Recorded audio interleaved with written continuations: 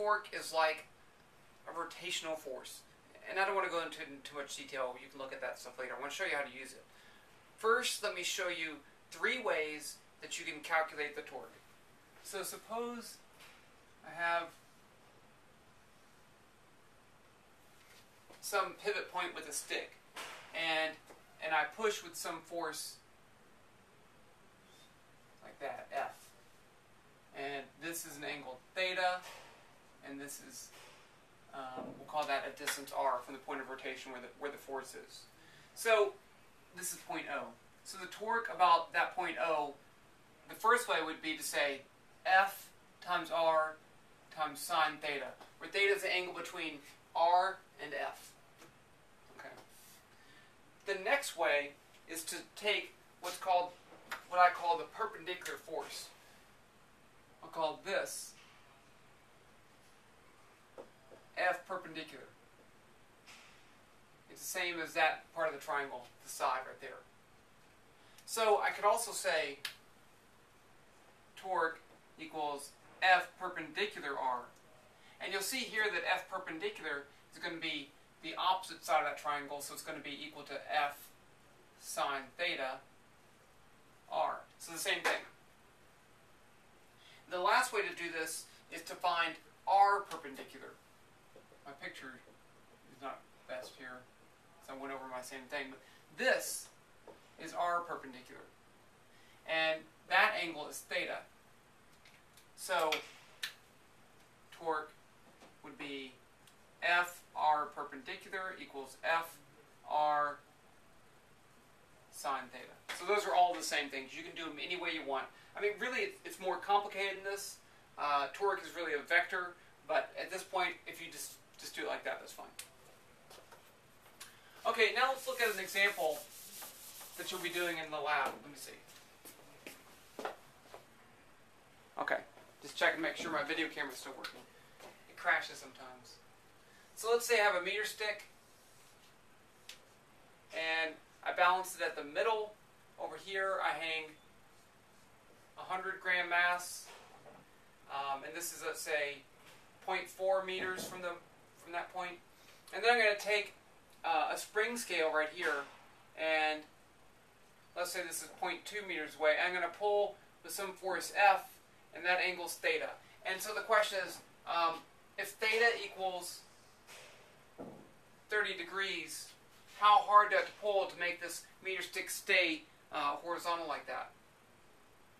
Well, if the meter stick's in equilibrium, there are 3 things that have to be true. First, F net in the x direction is equal to 0. F net in the y direction is equal to 0. And the torque about some point has to be equal to 0. So, what point?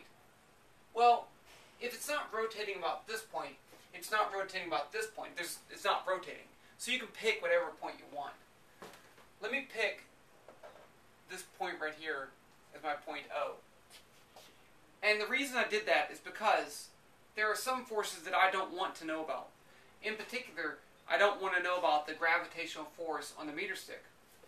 That's a force that acts on the center of mass, and it passes right through this rotation point, which means it has no torque. So it's not going to show up in this equation. If I push down on the ruler at the top, which you have to do, it also is not going to apply any torque. So I'm not going to look at these two. I'm just going to look at the torque equation.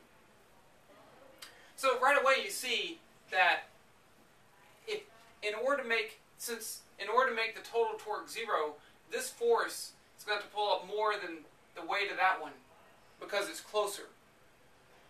And so when you do this, you're actually going to have to push down on the top of the meter stick with your finger so that it doesn't fall off. Okay, you're actually going to have to push that way a little bit too. So hold it right there when you're pulling on it, and that's going to make these things stay true. Okay, but for the torque, if I have a torque that wants it to make it rotate that way, I'm going to call that a negative torque. If it wants to make it rotate that way, I'm going to call it positive. So this is going to create a positive torque, and that's a negative one, and they have to add up to 0. So first, the torque by this is going to be the force pulling down, which is mg, times that distance right there, they're perpendicular. So I'll say 0.1 kilograms times 9.8 newtons per kilogram times 0.4 meters minus, now I have the torque from that is going to be that force F, which I don't know. Now I can do this several ways. I could do the perpendicular force, which is that, which is F sine theta. So I'll say sine of 30. And then I have to multiply by that R, which is 0.2 meters. And so now I just want to solve for F. So I'm going to add this to both sides of the equation. So on this side it cancels and I get, let me just multiply that out. I can do that. 0.1 times 9.8 is 0.98 newtons times 0.4 meters equals F sine of 30 times 0.2 meters. And then I'll divide both sides by sine 30 times 0.2 meters. And that cancels. And I get F equals 0.98 newtons, 0.4 meters, sine 30, 0.2 meters. The meters cancel. This has no units. We get units of newtons. And let me just put that in my calculator real quick. I could do it partially in my head, but I don't want to make a mistake. So let's say it's 0.98 times 0.4 divided by sine of 30 degrees times 0.2. And I get 3.92 newtons. So here you see, this is 0.98 newtons down. I have to pull with 3.92 newtons up in that direction, so it's going to have a net force up and a net force this way. So that's why you need your finger there to keep this meter stick stationary. Okay, so that's it. I'm going to stop the video and I hope it didn't crash.